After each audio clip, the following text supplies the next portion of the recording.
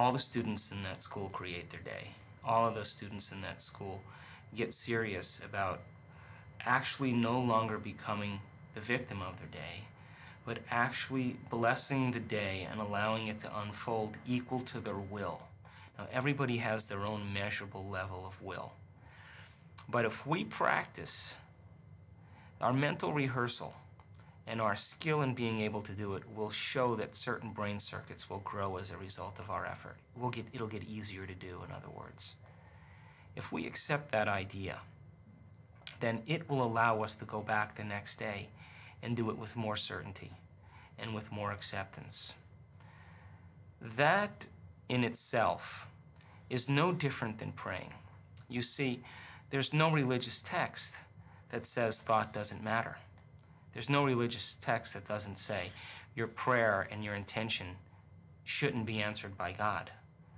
But explaining how that happens is what quantum physics and the Observer is all about.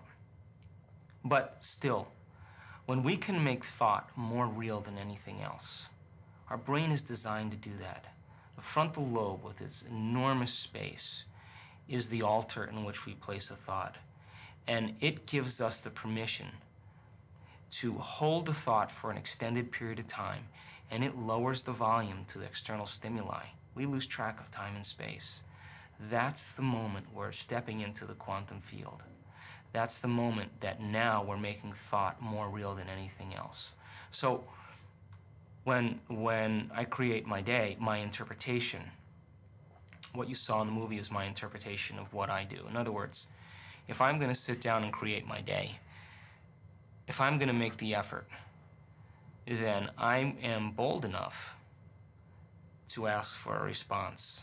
I'm bold enough to say, I want it to come, and I want it to be a way that eliminates all of my doubt, and I want it to be just right outside the boundaries of what I can accept or what I can predict, and bring it in a way that usually will keep me in surprise or keep me in wonder, so that it inspires me to do it again and to learn more and to apply more knowledge to my next creation. If you're the observer in that process, then who are you talking to?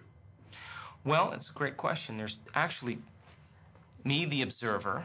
That's my personality, my free-willed self, given permission to do whatever I want in my life. Everybody has that free will. And then we have a constant aspect of ourself, the observer who's observing life in all of things.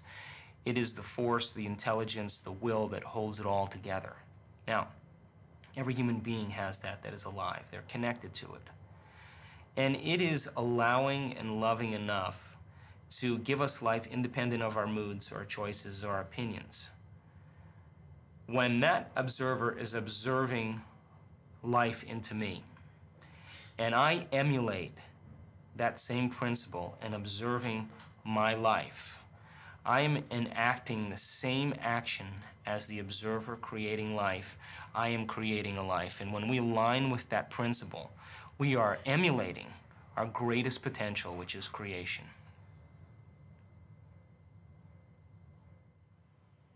Do we live in a pre-established artifact of some kind? So I just want to bump that idea. Is there an artifact out there of objective reality? You know, because there's also this idea that we're creating reality.